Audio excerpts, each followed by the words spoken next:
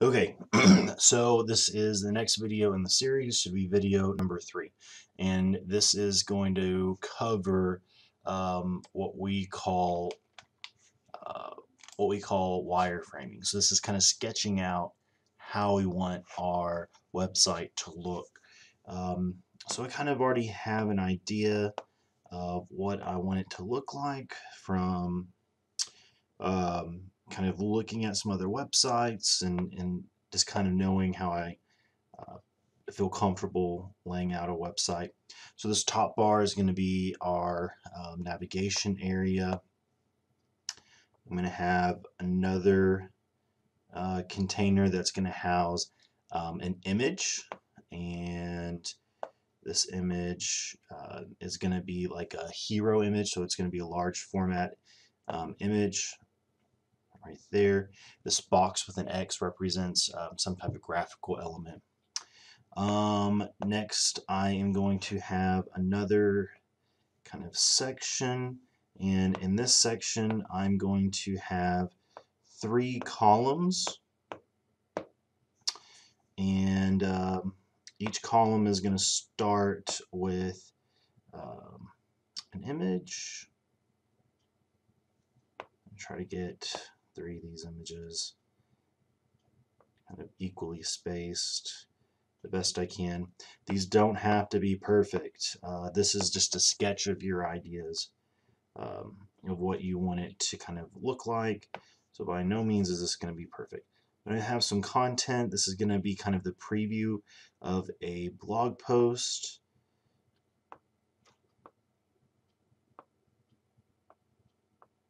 And then at the end, I'm going to have a button so that they can click it to read more about that specific story. So those will be preview images. Okay. The next section that I'm going to have is going to be one more section with kind of a large format image.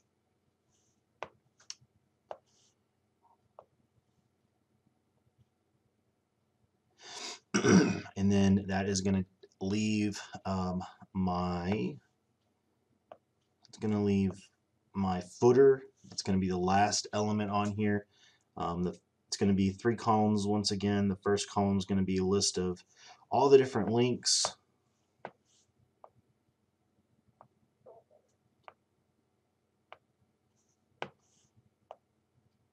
Whoops.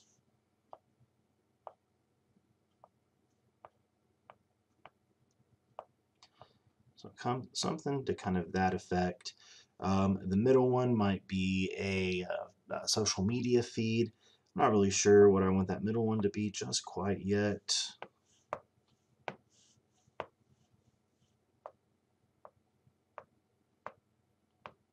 And then I know this last one will be a place where they can sign up for an email list, kind of like a newsletter. And then I'm going to have social media icons at the bottom so that they can get a hold of me. And at the very, very, very bottom is going to be our contact information and our copyright information. So this is going to be kind of the format for my homepage. Remember, that's going to be index.html. The next thing would be formatting out how we want our internal pages to look. So our internal pages are going to be blog, writers, contact us.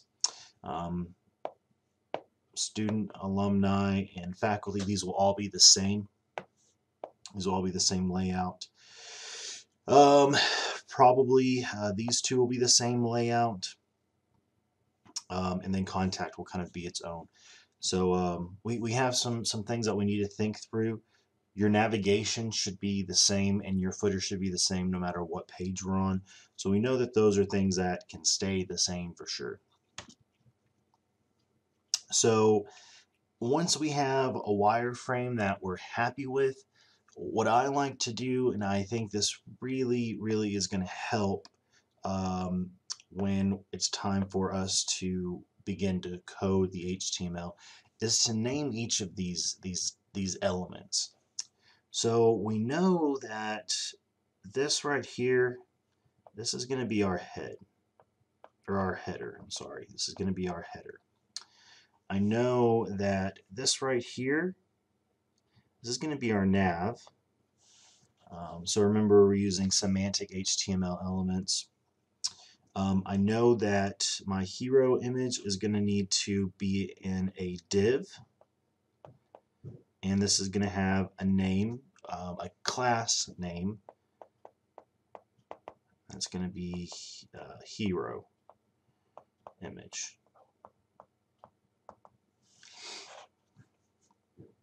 I know that this is going to be a section, and this is going to be a section. This is going to be a footer.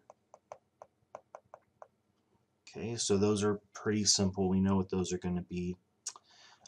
Individually, we're going to have 3 columns set up. And so I'm just going to have 3 divs with the class, and I'm going to say COL3. And later on, I'm going to know that that means 3 columns. Okay. Same thing down here in the footer. Once again, we have 3 columns. So I get to reuse that class. So div class COL3 so that I know that that's going to be styled for 3 columns. Okay. Let's see. This bottom section is going to be small. We know that that's going to be our disclaimer, our copyright information. So trying to think what else on here. What else can we go ahead and start thinking about and naming so that we can make this easier when we set up our HTML.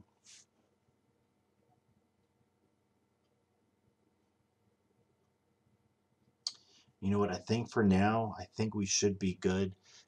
We might change it later, but this gives us a fantastic place to kind of begin to think about how we're going to set up our HTML.